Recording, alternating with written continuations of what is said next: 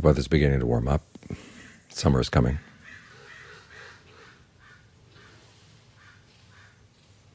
The weather is still nice. It can get a lot hotter than this.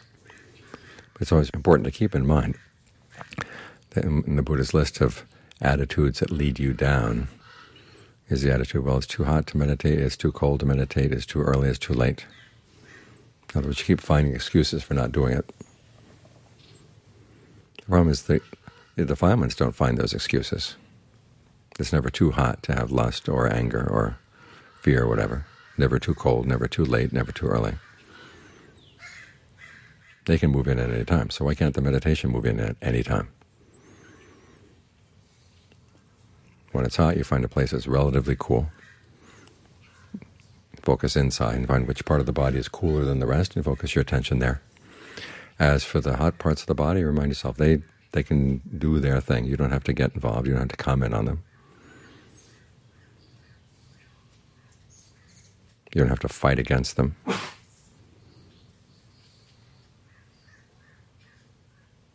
Think of that time when Ajahn Fuang was suddenly caught in a rainstorm.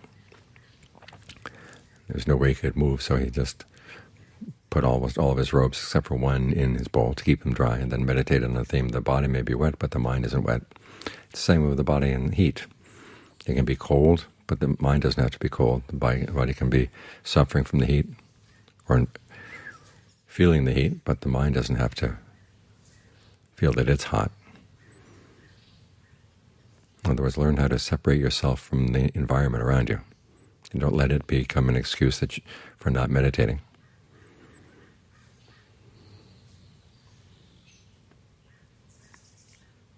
Because if we don't meditate, things are going to get a lot hotter and a lot colder than this. What are we going to do then? We have to find this ability to separate the mind out from conditions so it's not overcome by them. And the only way we can do that is just to keep on meditating regardless, whether it's early or late, hot, cold, whatever. As long as you're able to breathe, you're able to meditate. Remind yourself of that, and just keep on going.